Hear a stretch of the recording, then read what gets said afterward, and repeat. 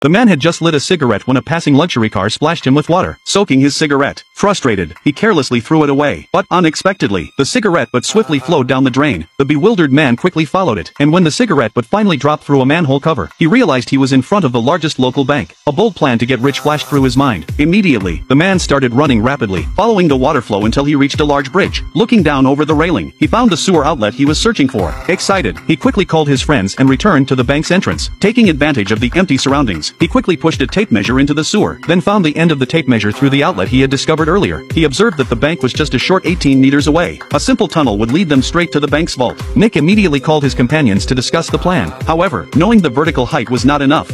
They also needed to find the horizontal distance from the sewer to the vault. The clever Nick thought of a solution. He had his friends mark a bicycle wheel, then pushed it from the manhole cover to the bank, recording the number of wheel rotations to easily obtain the horizontal distance. Using knowledge from kindergarten, they could easily calculate the required tunnel length and angle.